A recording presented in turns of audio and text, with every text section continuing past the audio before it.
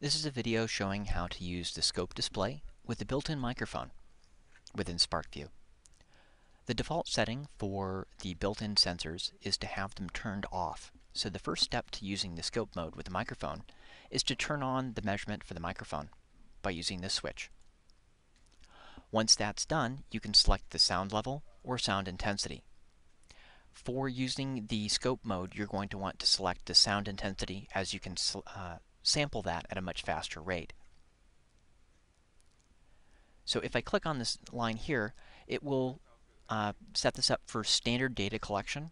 Instead of using this display, we actually want to create a display for the scope mode.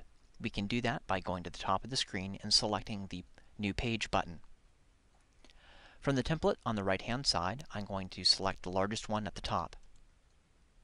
Once I've done that, I'm going to select the icon for the scope mode and click on that.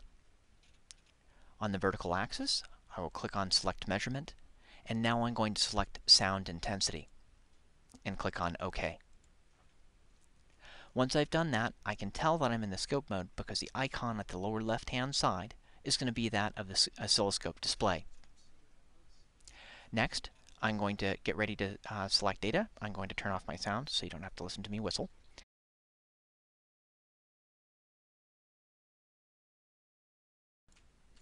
As you can see, the trace was hard to follow, so what we're going to do now is I'm going to set a trigger.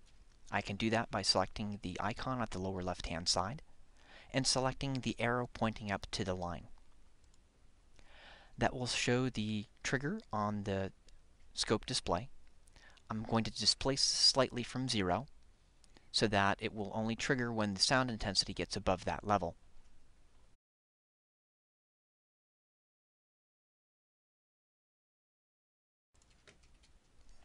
If you wish to preserve the trace on the scope, go ahead and stop data collection while the sound is being played. So that will also lock the display in place.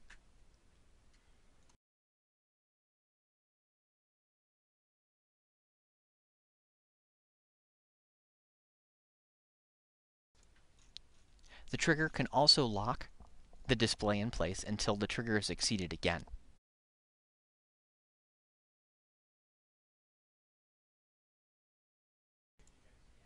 Stopping data collection will then preserve the trace, at which point you can perform data analysis on it, including the use of the smart cursor to determine the frequency through the period for the display.